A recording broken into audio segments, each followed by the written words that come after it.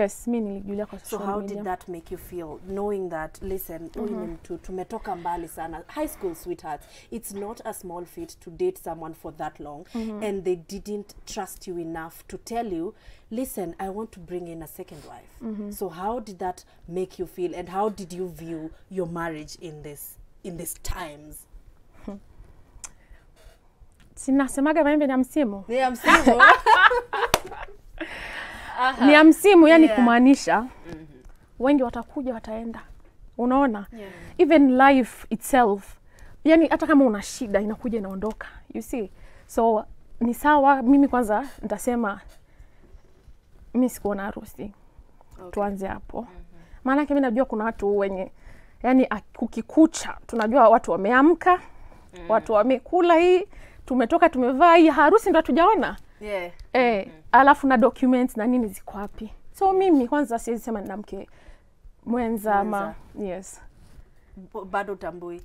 Bado sitambui. Okay. But unajua kidogo imekuwa like I wouldn't even ask about I wouldn't even ask about that situation because I can tell you know of course auko you're just unajua pia ulionea social media kama venye si tulionea social media you get, and then you got dragged into this whole situation, this whole kuvutana, mara tunasikia to do with you. Exactly, mara tunasikia umefanya si tunashangaa Amira yuko wapi basi ajiongelele.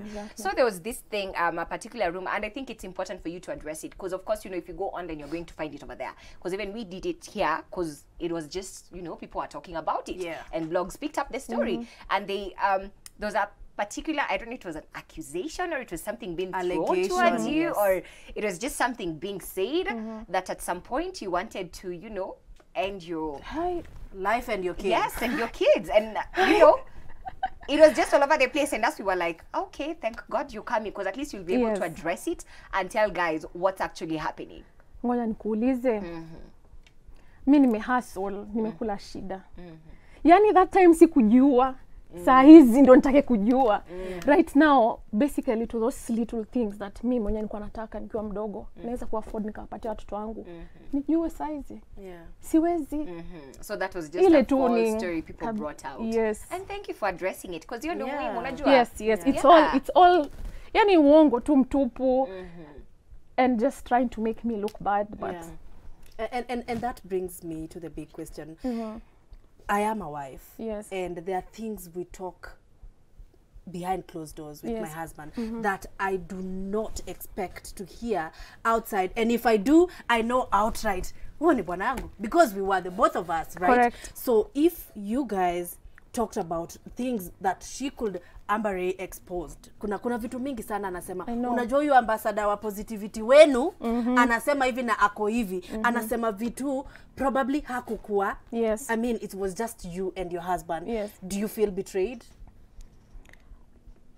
You know, I'll tell you something. Mimi nasemaga siku zote marriage is not just kuoa kwa sababu ya yani kwa sababu umeolewa for the sake. Marriage na a lot of things. Unaona? Marriage is supposed to feel like yani mimi nikija nyumbani I'm speaking to my husband, you know the way you feel outside like nataka tuenda nyumbani, I want to vent, and but ikifika place ambao yani for all those things tuseme alimwambia, me I feel disrespected. It's disrespect in the highest order, and it's not that I feel betrayed, but yeye ndo atakuwa answerable in the future, like nilisema hivi, kwa nini nilifanya, unaelewa? Si kwangu, yani si mimi nitamhukumu ama nitasema nini, mimi ninamwachia Mungu. Yes, kwa sababu kesho his kids will grow up and read. They will read. Watasemaje? Have you had a discussion with him about this? Well, wacha tuweke hata tutajibiwa. Cheki wase 111 444 111 is the SMS line on Facebook. Tupate pia huko, uliza maswali zenu, atatujibu tukirudi. So you have to stay right here. We'll take a very short commercial break. We'll be right back.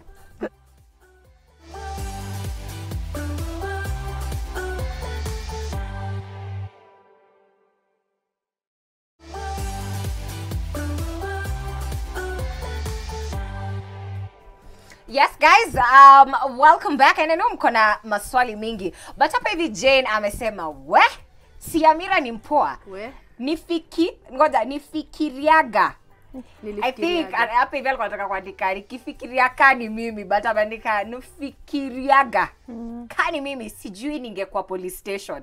But anyway, unamwachia tu pia yeye siku iko. So that is Jane anasema, she's actually, you know, she's saying you know you've done pretty well, you know. Ingekuwa ni mtu mwingine, ingekuwa kuna mtu alikanyagwa, you know, kuna burial ingekuwa inaplaniwa or something, you know, because we've seen this sort of cases like watu walikosana hivyo kidogo and mtu akamwa to the extreme end. So that's amazing. But you know, we have to also talk about this. There was also another allegation apparently. Me, I do love the fact that you're here and you'll say your side of the story. We did the story here. Apparently you left a message kwa Bluetooth ya gari.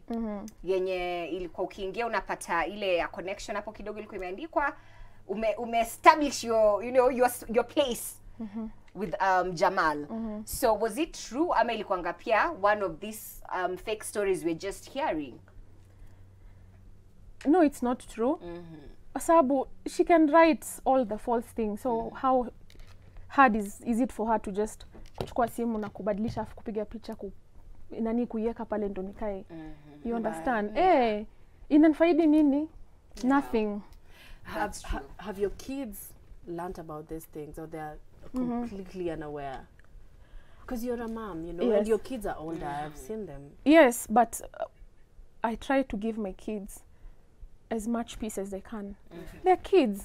It's not even important for them to know such things. But nimesema, they will grow up, inshallah. But they will come and see. I hope they make the kids proud. Kabla tuende break, kuna swali nilikuuliza. Utajibu? Like, do you guys talk, you and your husband? Sometimes. Okay. All right. Thank you. I'll not even. But you know, moving forward, okay, I'll just ask this because you know we've had of so many situations and the same na kesi yako na get, but maybe wengine hata maybe they're going through the same thing as women, and they just, you know, they and even they're not dealing with someone who's known, so their situation is not out there. What will you tell someone who's in your shoes right now? Someone who's gone through the same thing, pia alikaa kashtukia, kumbe siko ati tena si mimi peke tuko nani na nani na nani, because you know sometimes people just shtukia kama venye tu ulishangaa all of a sudden kwa social media. What will you tell someone who's in your shoes right now, going through the same thing, or someone who's gone through the same thing? Actually, mimi naweza sema kuna wanawake wengi, a lot of women DM me with the same issue.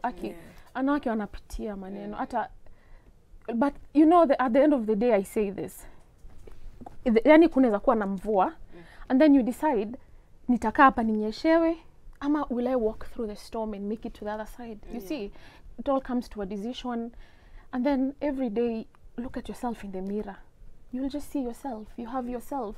Yani you have to, yani ukwe na nguvu, jikaze, just pray.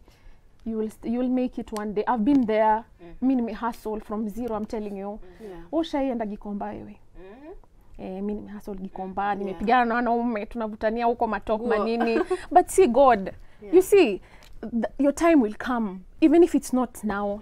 Ndio maana penda nasema maembe ni ya msimu. Yani shida zako, even if it's, yani unaona kama ni kitu kubwa for now, but mimi najua eventually itakuja kupita. Amen. Yes.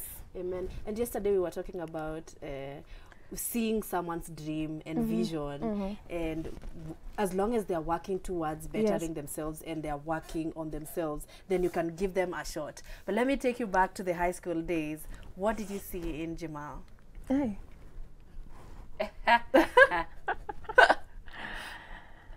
Yeah.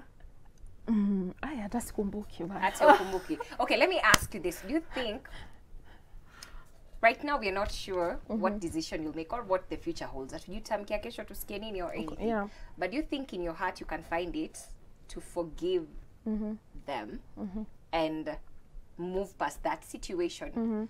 Or have you thought of a situation whereby maybe he might want to, you know, get back with you and you guys, you know, work things out? Yeah. Or have you thought of, you know, situation where you have to accept her as a second?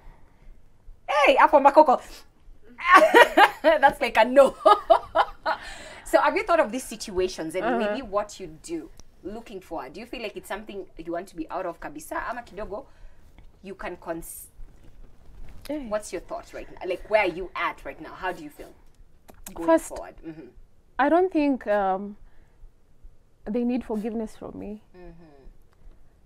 Wow, mimi yani nasema ni wao wenyewe na nafsi yao na Mungu wao. You get? So na pia mimi nasemaga kila kitu unafanya, nimesema tena, kesho watoto watakuangalia watasema as in, what did you do? Did you make your kids proud? Or you get at the end of the day. And then siwezi nikajua kesho Mungu amepanga nini. Mimi nitasema inshallah. Mungu amepanga, itakuwa mazuri, itakuwa mazuri. Itakavyokuwa Mungu anajua. Mimi siwezi. Amira, pale kwenye Insta story unatupikia kweli. Napika kweli kweli. Unatufunza mapishi, mtoto unapika. Yes. So you look